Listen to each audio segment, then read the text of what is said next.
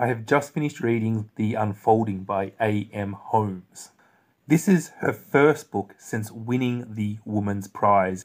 This book is about Megan and about her father, the big guy, a major donor for the Republican Party, and is suffering after the loss of the 2018 elections. Megan is coming of age. She is 18 and she is questioning stuff that her parents are telling her. She voted for McCain in the election, but why? Was there really a choice? Could have she voted for Obama? This book is really about the relationship between these two characters. What if you are actually the asshole?